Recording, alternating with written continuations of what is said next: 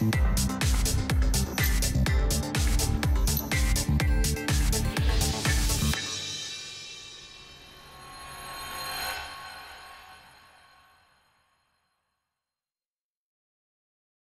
I'm Doug. And I'm Sarah. And this is Americans Cook Czech, the YouTube channel where Southwest cooking meets Central European cuisine. And today we are cooking, well, it's a variation on one of our household favorites. It's one of my favorites anyway. Meatloaf. Meatloaf, yeah. It's meat, it's a loaf, it's meatloaf. Normally when we have meatloaf, we have ketchup on top. That's the topping. And there's no sauces or anything. This one is a little fancier than what we're used to, but I am looking forward to seeing how it turns out. So what do we do now? Get cooking. Let's get cooking! Yay!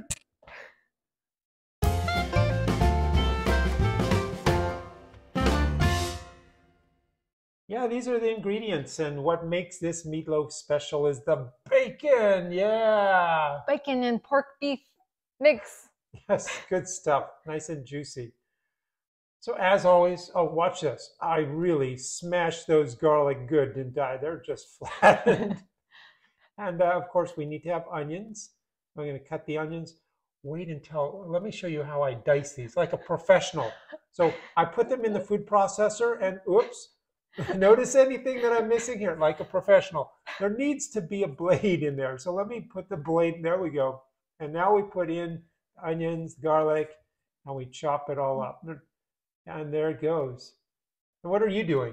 I am going to be the meat mixer. You're always the meat mixer, aren't you?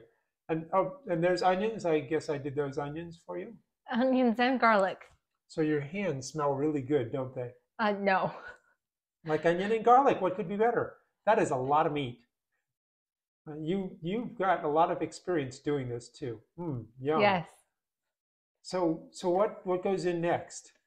The breadcrumbs. Oh, you have breadcrumbs? Okay, so it's I don't know if it's a filler or binder. It's a filler. So, and those were soaked in milk, so they were kind of soggy. Yep. And oh, I added an egg. No, there's the second egg. Two eggs. I guess they need to be cracked first. There, I was trying to be funny. There's one egg. There's the other. Okay. And now watch this. We're making it into loaves. But this is the most important thing, is putting a trough down the top, through the top. There's the trough. That's going to hold all the bacon juices. So the meatloaf is nice and tender. Wow. I'm just going crazy with that knife, aren't I?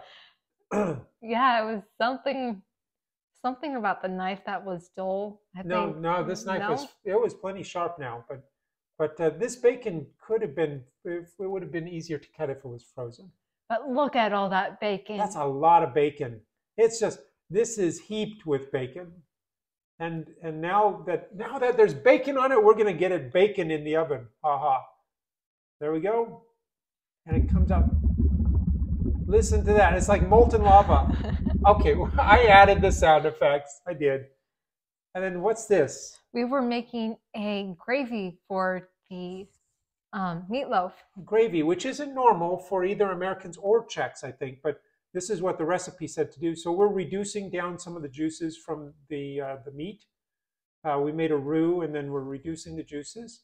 And it's going to, through the magic of photography, it's just going to happen really quickly. And there it is. Yum! Oh, it's beautiful.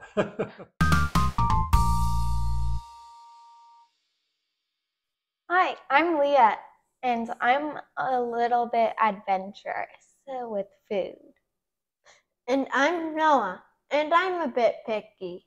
And now it's time to try the Czech meatloaf. And they're off. They both picked up their forks and are going for that first bite. Noah has not had a lot of success in liking these foods, has he? Not yet. We will find one. Maybe today. We'll see.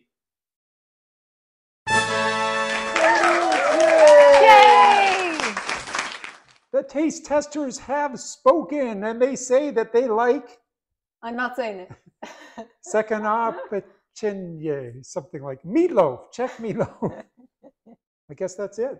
Yes, until next time. Oh, I see what you did. Dobru chut. Dobru chut. See you later.